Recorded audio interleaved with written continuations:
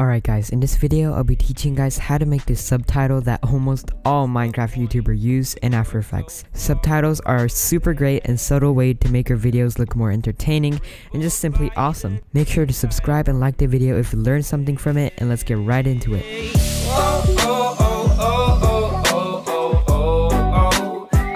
Alrighty, so obviously go ahead and create a new composition once you open up After Effects. Click that button and name it anything you would like. I'll just be naming it simply subtitle tutorial,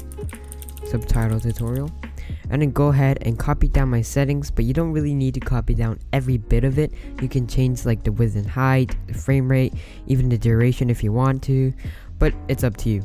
And after that, just go ahead and click OK. So firstly, all you want to do is hit Ctrl T on your keyboard to select the text tool and hit anywhere on this black screen. Type anything you like, but I'll be typing welcome back to another tutorial. So go ahead and just change the color and stuff so it's easier to see. If your text looks normal, it's fine, but if your text looks like this, just go ahead and select this and then make it fill over stroke, and then make your stroke to 0. And then go ahead and lower the size of the text just like so. Then you should make this paragraph into the center text so it's like centered and it's perfect. And also go ahead and open up these 3 tabs if you don't have it already: character, align, and paragraph. If you don't know how to do that, just go ahead and go to window and click these options: align, paragraph, and character. So you should be able to find that in the Windows tab. After you do that, go ahead and select your text tool again. Just triple click onto this text and then use your alignment tool and click align horizontally so your text is horizontally aligned. Now all you want to do is scroll towards the text by using your Alt key and then scrolling up, and then you can zoom into the text. And then all you want to do is press Y on your keyboard and move this little, can you see this? Move this little anchor point to the center while pressing Ctrl on your keyboard, and it should center it out just like so. And then you can press V on your keyboard again and then click this button and click Fit. After that, all you want to do is select your align horizontal again, and then while dragging your mouse with your text, all you want to do is press Shift on your keyboard, and then it should just be able to snap into place, and then you can move it only with the horizontal option.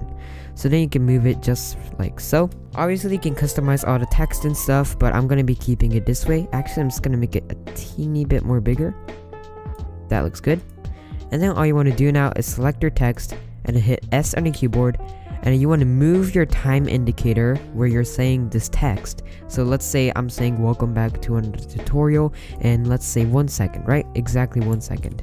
You want to go to that keyframe and you want to hit S on your keyboard while pressing this text layer, and then you want to press this keyframe and then make sure this is on 100, and then all you want to do is hit page up on your keyboard and it should go back 1 keyframe before, and you want to make it to 90. Now it should be looking something like this. Now it still looks pretty weird because the text is like showing in the left side of the screen. I feel like it's just really weird, you know? So all you want to do is zoom into this keyframe by doing the exact same thing you did last time, but into the keyframe. So all you want to do is press Alt on your keyboard and then scroll up in here, and then it should scroll up, it should zoom into the keyframe. And then all you want to do is move your time indicator to the very first keyframe, select your text layer, and hit Ctrl Shift D on your keyboard. Then all you want to do is select the bottom text layer and hit delete, and then you just want to delete that other layer. Now that you have this, let's preview our text. That's pretty much it. So the animation is done, but the text style is pretty much not done yet. So if you go ahead and click this button, it says toggle transparency grid. If you click this, you can see that it's completely white and you literally cannot see the text. So all you want to do is again select your text layer and go ahead and go to this option, fill over stroke. All you want to do is increase this stroke. I'd say around maybe 20. Oh, no, that's way too big, sorry. Let's go 15. And then go ahead and select this and then select all fills over all strokes, and then it should be looking something like this. Obviously you can change the settings, you can feel free to change all the settings you want, but I'll be keeping this setting. And this subtitle isn't just used for Minecraft YouTubers, so obviously you can use it in other videos like gaming, cooking even, I don't know, it's up to you. So thank you so much for watching this tutorial. It was a really simple and short one, but I really hope you guys learned something new. Also, let me quickly add one thing, alright? You want to select the text, go to effects and presets, and add a drop shadow. So you just want to drop shadow, search that, drag it onto the text, and then I'll give you guys my recommended settings, alright? So all you want to do is play around with the distance, softness, and opacity.